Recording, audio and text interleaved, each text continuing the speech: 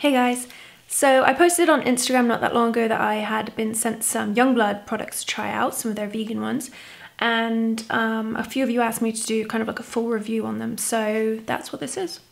So I wasn't sure which of these two items to put on first. This is the Youngblood Anti-Shine Mattifier, which I've seen a couple of other brands have things like this. It's like a kind of, not waxy, but almost silicone-y style base. I think it's a base anyway. It didn't say on the packaging whether you should put it on before or after makeup, and it doesn't say on the website either. So some of the other ones I've seen from other brands say that you can use it as a base or to kind of touch up throughout the day, which to me seems kind of counterintuitive putting something like this on top of makeup, but I'm going to try it both ways anyway. So I'm going to use the sponge that came with it and just put it on my T-zone or anywhere that I want to not be shiny, I guess.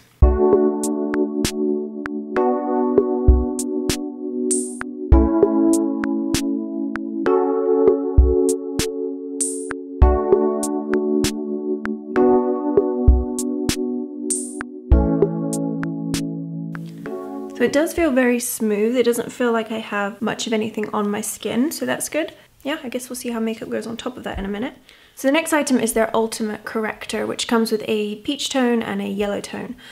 These are fairly dark shades, so we'll see how that works on me because I'm very fair right now. And I have given these a go before, but I was a little bit darker, so we'll see how it works on pale skin. And I'm just going to apply that with my finger and see how it works. So I'm going to use the peach first, and I'm going to put that on the inner darkest areas of my eye. And because it is fairly dark, I'm just going to put it only on those blue areas. A lot of the kind of peach toned correctors, if they only come in one shade, they're usually very light, which doesn't work for anybody darker than that because you need the peach to be like the same depth as your blue discoloration, otherwise it's just going to make it a bit lighter. It's nice that this one is darker because it does mean that even paler people should be able to use it and then put a lighter concealer on top if they want to. It's still going to work the same to cancel the color out. And then I'm going to use that around my nose too, but I'm going to mix a little bit of the peach and the yellow together.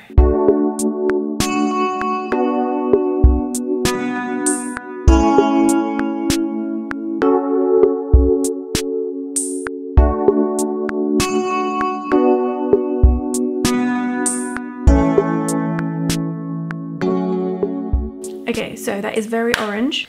I'm going to blend it out with a Cosette S165 brush and just kind of concentrate it on those blue areas, but buff it into the rest.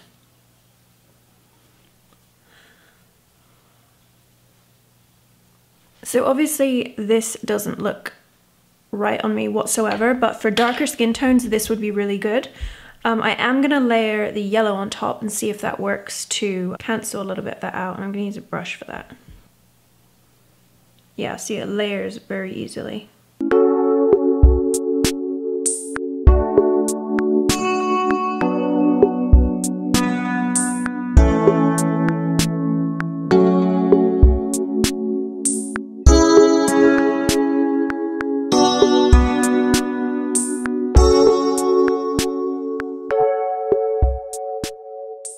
I think that this would work for a good variety of people, as I said, because that peach tone is so dark.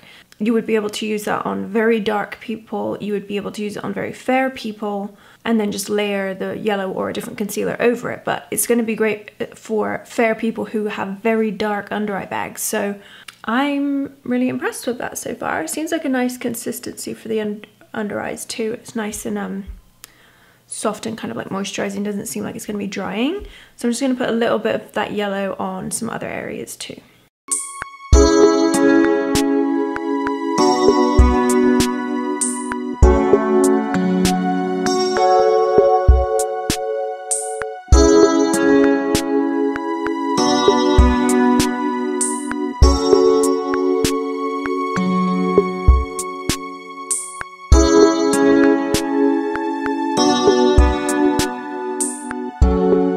So now to test out that kind of primer or anti-shine thing a little bit, I'm going to put some mineral powder on top. I'm just going to use the Lily Lolo one in the color Popcorn and the e.l.f. powder brush.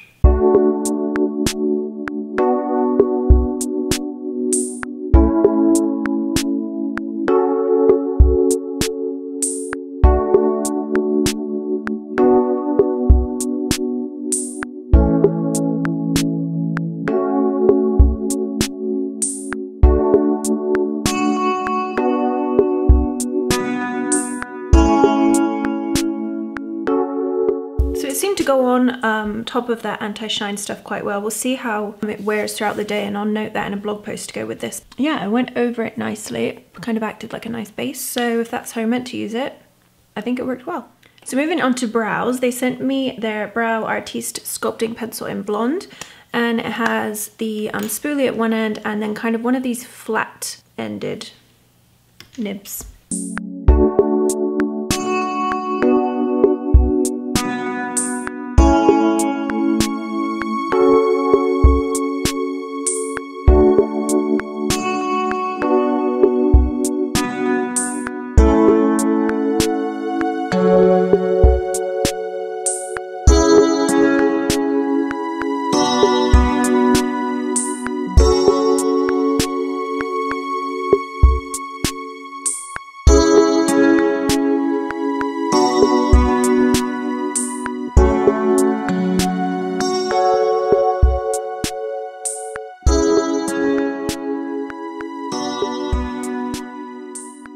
So I think if you are as fair as me or have as light hair, you're going to want to use it with a very light hand. I like the kind of angle of it because you can get a very kind of defined, you know, curves towards the end.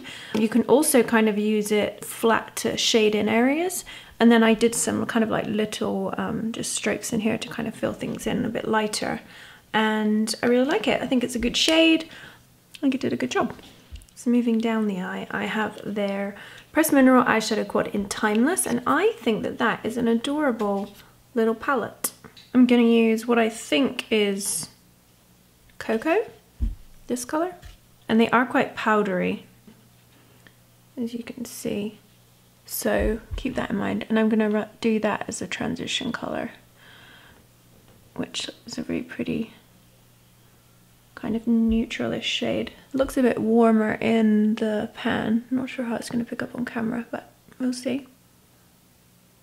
They definitely blend very easily, and they are quite pigmented and buildable, so that's nice. And I think all of their quads seem like they're quite well thought out, like they're not just all shimmers or weird colors, so definitely appreciate that.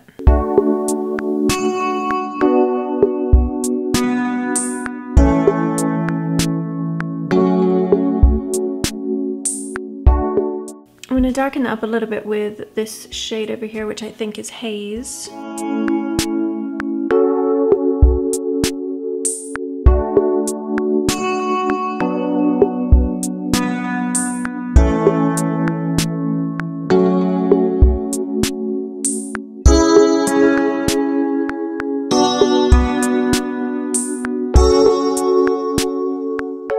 going to soften up a little bit with the desert color, which does have a bit of a shimmer to it.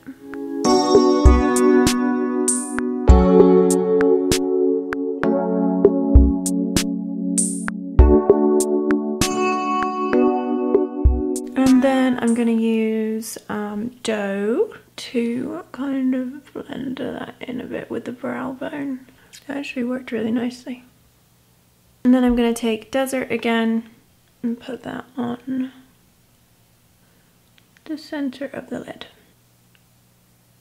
So I think that they blended out very easily. I really like the color selection in there. I think you could get like a nice kind of daytime smoky eye with it. You could use a lot more of this color. Yeah, I really like it.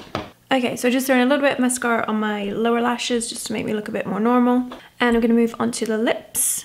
So they sent me their lip liner in the color Pout, which is a really nice, just neutral lip color. So because this is such a nice kind of natural neutral color, I am just gonna kind of even out my lips a little bit. So I'm gonna make this point a little bit bigger and just even out that lower lip line too.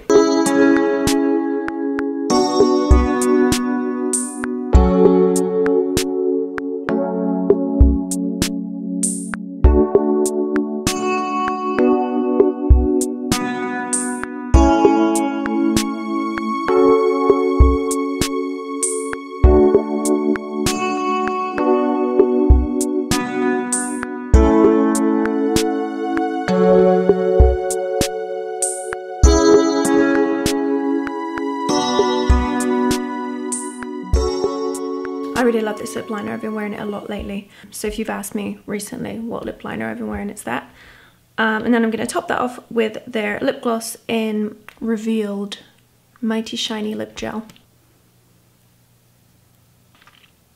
So I'm not going to put it on super thick because that's not how I would usually wear it, but that's that lip combo. Now because I'm looking pale and weird, I'm going to put a bit of bronzer and blush on, and then I'll come back and just kind of give you my final thoughts. Okay, so that's the full face done. I'll tell you what I thought of them all. This one I feel like I can't fully comment on right now because I haven't been wearing it that long. My makeup did go on really well on top of it. Should I try putting it on top of it? Maybe I will. Let's see how that goes. I feel like it just picked up what was underneath. I don't know if I'm using that one properly. I think as a primer, it worked quite well. It made my makeup go on smooth. I'll see how it lasts throughout the day and put more information in below or in a blog post. So there's that one. The Youngblood corrector, I think this is probably one of the most universally friendly corrector combos. The dark color is going to work on fairly dark skin tones as well as light ones when you top it with the yellow. So I think that's awesome. It means that you don't need to have like 10 different shades in your line of corrector because this is going to work for everyone. So yeah, I think it had good coverage. I think the consistency was good for under the eye and no complaints. I really like that brow pencil. I think it made very easy work, especially if you kind of have brows already that you just want to fill in or darken a bit. You could do that really quickly with this, just holding it sideways and shading them in. But I also think it would be good for people that are kind of making up their brows if they don't have much. So I can't say what the other colors are like, but I really like that blonde one. The Pressed Mineral Eyeshadow Quad I really like. I really like this color range. I'll probably have a look at see what other ones they have, but this is going to suit a lot of different people. Maybe not super dark skin tones, but for anyone probably up to medium tan shade, this is going to look good on. I just think they're a well thought out set of colors, so they're very easy to blend. Yeah, nice little eyeshadow quad, and I love the size and it's just simple. And then for the lips, this has been my favorite combo lately. I'm actually going to bring these to Vegas with me because my friend Andy loved the combination so much. I found that the gloss does stay fairly glossy without being like sticky and going all like weird. And that lip liner worn alone does last really well too. If you put a gloss on top, it's probably not going to last as long, but that's what you would find with any lip liner. But yeah, I really like that color Pout. I think that's a really good one. So overall, I'm really impressed. I've not really tried any of their products before, I don't think anyway. So yeah, I definitely check into some of their other stuff. I'll put a link below to their vegan items. And if you've tried any Youngblood stuff, definitely let me know because I'd love to hear your thoughts on them too.